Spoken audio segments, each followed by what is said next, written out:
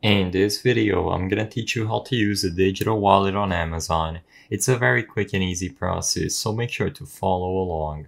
All you have to do to manage your payments inside of Amazon and set up any digital wallet that you have is go to the website or open up the Amazon mobile app. Regardless of which option you choose, you will be able to sign in using your credentials to access your account page. So log in and click on your name.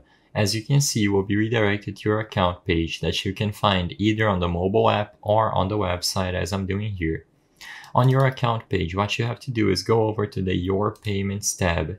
As you can see, when you click it, you will be able to see these two options on the left, the cards and accounts that you have linked to your wallet and rewards and balances. If you wish to manage your digital wallet, you will be able to add it through here. So all you have to do is select add a payment method and follow the prompts presented on screen. As you can see, you can add FSA or HSA cards, credit or debit cards, Amazon Store cards, personal checking accounts, Venmo, and an EBT card. Regardless of which option you pick, you will get detailed instructions on how to add it to your Amazon wallet, and after you are done with the process, it will be listed here under your payments window, and you will be able to go back in order to make any purchases with the digital wallet that you just managed inside of your Amazon account. I hope I was able to help you on how to use digital wallets on Amazon.